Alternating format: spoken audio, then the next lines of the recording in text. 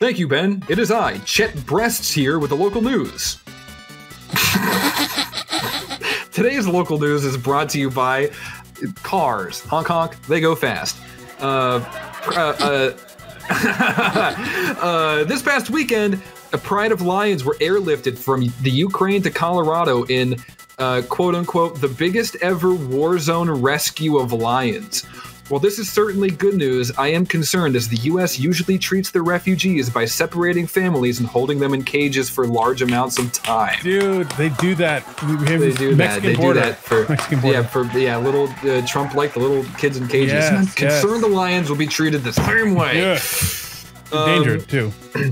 If you remember from a few weeks ago, Hans Niemann, that famous chess player, who, I forget which one was the cheater, but one of them was a world-renowned chess player, and the other one was an up-and-coming child prodigy, and ended up cheating with a little vibrating butt plug, giving him all the answers. So, Hans Niemann files $100 million lawsuit against Magnus Carlsen, great name, amid allegations that he cheated using a vibrating butt plug.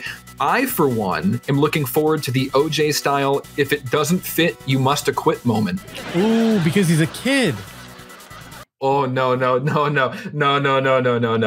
Chet Breasts does not approve of that. Wait, is that not what you... No, I meant that I want to see them try to put an anal sex toy in court. Okay, so what your joke wasn't that the butt plug was too small for a little kid butthole.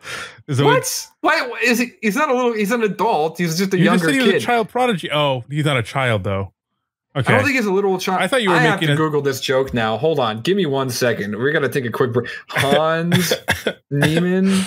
19, barely legal. Barely. Put it in court, baby. Barack Obama says Democrats need to avoid being a buzzkill. Man, that ought to lighten the mood.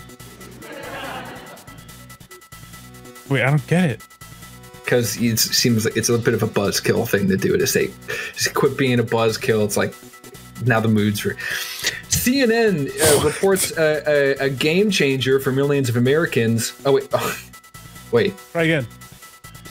Okay, I definitely miswrote this because I skipped the punchline and then wrote the punchline later.